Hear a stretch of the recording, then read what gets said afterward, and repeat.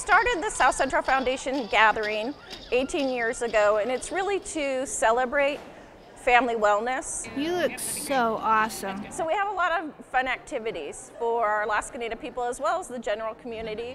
Southcentral Foundation, the NUCA system of care here, we believe that health happens in the family, the community, that wellness happens in the context of beliefs, values, the strength that comes from community and family and that sort of thing. So anything we can do to bring our conversations into the community is a really positive thing. Southcentral Foundation is really about whole person wellness.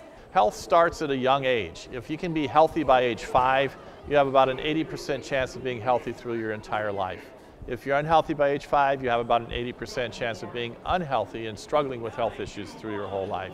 So it's important to start early, family fabric, safe environment at home, healthy environment at home, and that happens best in community setting conversations rather than a medical exam room or something like that.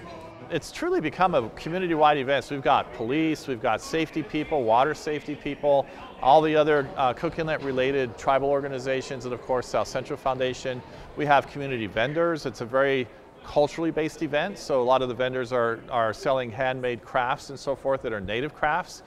So it raises pride, it raises honor, dignity, self-worth, Native identity, and puts medical conversations right into the community context of where people live,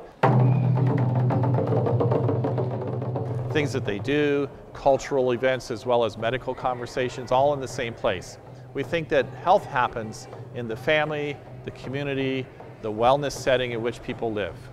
And so this is a perfect opportunity to come out, enjoy our Native traditions and culture of coming together and sharing responsibility in being well as a community.